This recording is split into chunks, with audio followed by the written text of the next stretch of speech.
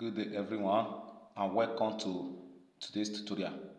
Before us here is a question on exponential equation and it says square root of 2 raised to power x minus 3 bracket open bracket close raised to power 4 equal to 16, and you are asked to find the value of 4 raised to power x.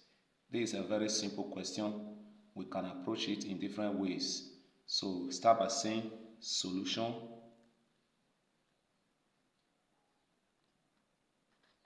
So now you remember this here is having the inside and the radical side, which is this root, equal to this right hand side, which is what equal to 16. So the first step we are going to look at now is first of all look for a way to remove this root. We need to remove this root. Then how do we remove that? Recall in indices that x raised to power half is equal to what? Square root of what? X. So in indices, when a number raised to power half is equal to what? Square root of that number. So in this case, the whole of this inside here, this bracket here, is likened to be our x. So therefore, we are going to remove this root now. So the whole of this thing now will be raised to what? Half. So at this point, we are going to have 2 raised to power x minus 3, then raised to power 4. Then remember, this half here is going to multiply times half equal to 16. So what does that mean? So it means that what? Our 2 raised to power x now minus 3 bracket. So here in this place, these 2 will cancel this 4. Here it becomes 4 over 2 equal to 16.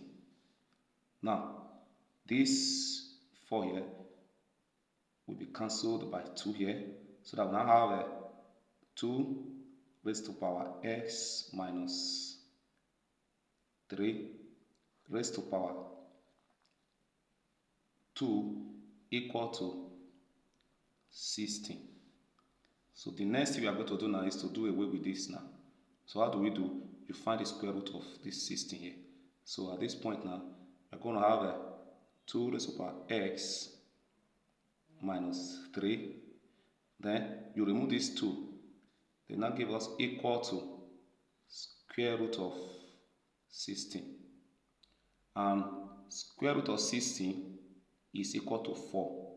So therefore we have 2 raised to power x minus 3 equal to 4. The next thing we have to do now is to move this one to the other side of the equation. So we are going to move this to the other side of the equation. Now we say 2 raised to power s equal to 4. This minus 3, move it to cross to the other side. It will become plus 3, which will now give us, implies that 2 raised to power s equal to 7. But remember, the question says we should find 4 raised to power x. So we don't need to use any exponent or logarithm. We don't need to apply law of logarithm here. You can just put 4 raised to power s. You see the setting as inside this 4 here is setting as 2 raised to power 2. So that we now have 2 raised to power 2 here. Then we have another power here, which is this x raised to power x. So this is 4. Okay, and the 4 here is written as what? 2 raised to power 2. Then we now have x, which is here. Then the next thing now, we now imply that the setting as what? Since according to the law of indices, when power is here, another one is here, what will happen is that it will be multiplied. We now have 2 raised to power 2x. And in indices, this can also be written as 2 raised to power x, since we can interchange the power as equal to 2.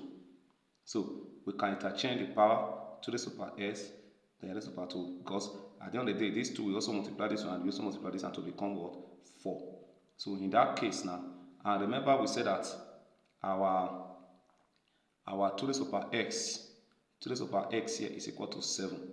So therefore, 2 raised to power x, just plug in 7 inside here. Just put 7. It becomes square. So when you plug in 7 there, at the end of the day, your 4 raised to power x is equal to 49. So your 4 raised to power x is equal to 49. That means inside our 4 raised to power x, we are having 2 raised to power x twice. That is the answer to the question. If you find this class very interesting, please do not hesitate to share this video and also subscribe to our YouTube channel. God bless you.